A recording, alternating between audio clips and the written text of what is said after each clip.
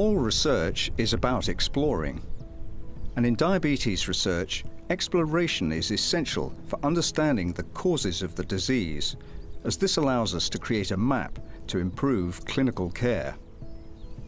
What I love about genetics is the simplicity. If someone has monogenic diabetes, they have it because one of their 3 billion bases has been changed. And what that means is if we can find that one change, then we can understand their diabetes.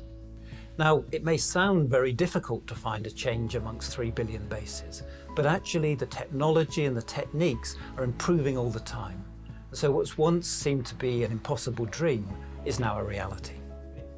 Over the past 20 years, Professor Andrew Hattersley and colleagues in Exeter have established the leading international centre for monogenic diabetes, performing first-class research.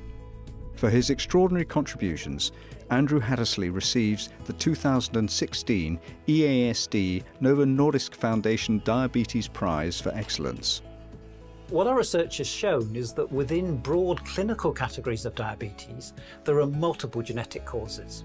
And what that allows us to do is to use a precision medicine approach, where we define the treatment according to the specific cause.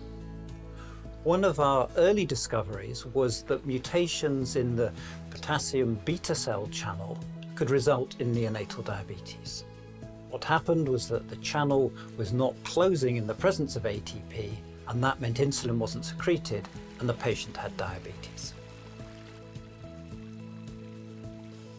The discovery of the role of these genetic mutations immediately led to the possibility that sulfonylurea drugs, which close the channel, might stimulate insulin secretion.